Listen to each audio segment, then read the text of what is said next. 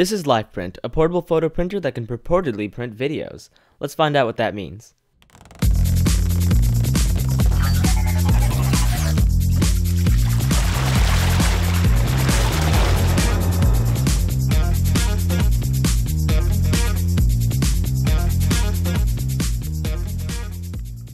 Yes, that's right, the Lifeprint can print videos. Kind of.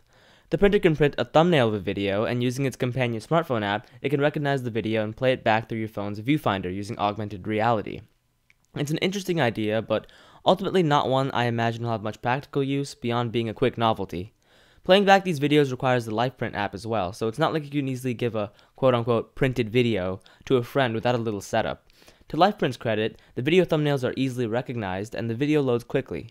You can only view one photo at a time, but at least the augmented reality does work as intended. Gimmicks aside, at the end of the day, this is a photo printer that can print small 2x3" pictures on photo paper.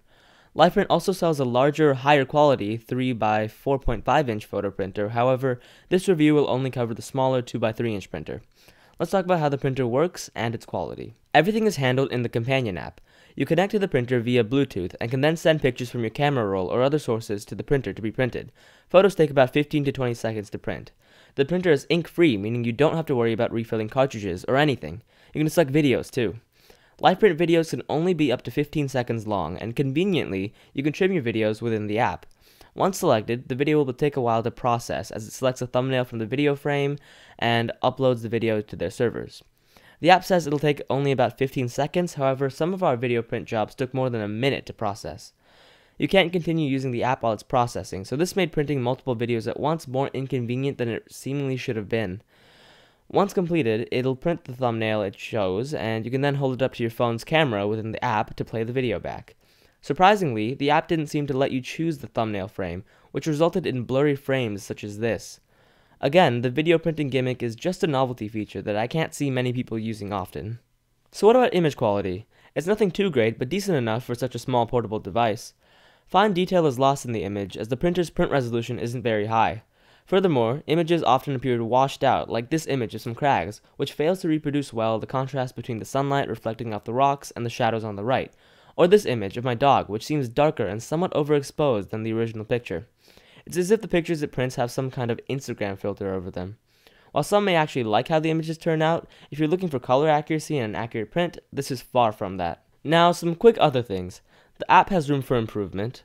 We did not get to test the Lifeprint app in iOS, but on Android there are definitely glitches in need of fixing. For example, one time the Bluetooth connection between my phone and the printer got disconnected as I had a print queued, and when I paired the printer again, the app started looping print orders until I manually cancelled. Now I have 4 pictures of bananas. Speaking of pictures, Lifeprint has their own branded photo paper that they recommend using for full compatibility. The paper has 2 layers and has a sticky back when you peel away the second layer. The adhesive is pretty strong and makes putting up pictures a cinch. Finally, a quick word on battery life. The printer runs out of power pretty quickly. If you're taking it outside, make sure to turn it off when not in use, and even then, don't plan on being out too long without some kind of power. Alright, on to scores. In features, we give the Lifeprint a 9 out of 10. It does what you'd expect of a photo printer, and then some. In print quality, we give this printer a 6 out of 10. It's only decent, and nothing outstanding. And in usability, we give it a 7 out of 10. The companion app has some bugs, and the device's battery life is rather poor. That totals to 7.3 out of 10. Hey, thank you for watching. If you enjoyed this video, please leave a like, and subscribe for more content.